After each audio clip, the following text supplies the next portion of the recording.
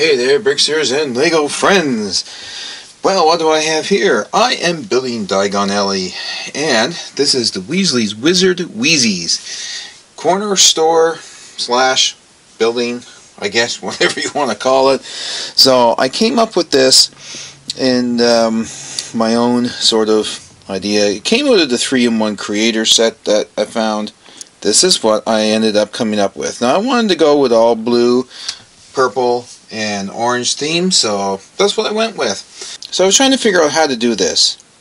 So then I came down to, I had to look for a minifigure, so then I saw this in my minifigure box, and I said, oh geez, one of the old minifigures, I love these guys, mega figures. So I took his head and his arm part, that was the only part that it would fit in, stuck that on the stud, put him on top, and this built up the body inside, which is blue there, and used another piece underneath of his arm connector piece to come out with the arms up to here to make the top hat. So that's how I actually ended up doing that.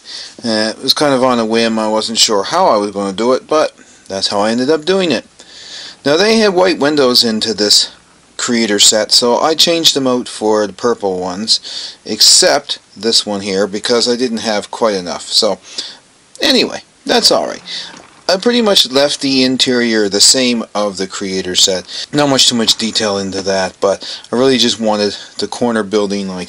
And I didn't have a rabbit, so I put a teddy bear on the top, and I left the antenna up there. Don't know if they have TVs back in that day or not, but anyway, I put one in anyhow.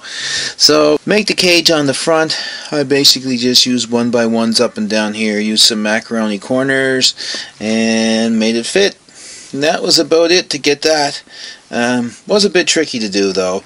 I had to put an L-shaped brick in here somewhere. It's in there somewhere, going out to the front, just to lock into this to give this a little bit of stability. Other than that, it's just a straightforward build. The little modular 3-in-1 creator set did quite well for the corner.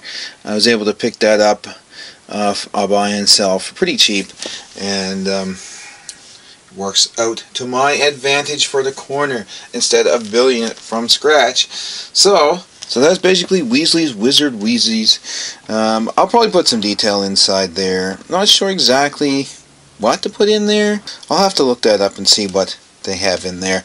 It might be something along the lines of Zonkos and stuff like that, but we'll see. Anyway, it's just like a corner building, so it's got the detail on the front, and it's building number 1 for Diagon Alley for me, so that's pretty neat. I hope you do enjoy it, and please leave a comment for me down below. Let me know what you think. That's about it for me today. Don't forget to comment, like, and subscribe down below, and hit that notification bell so you'll know the next time we upload a video. Take care, and I will talk to you guys again in the next video very shortly.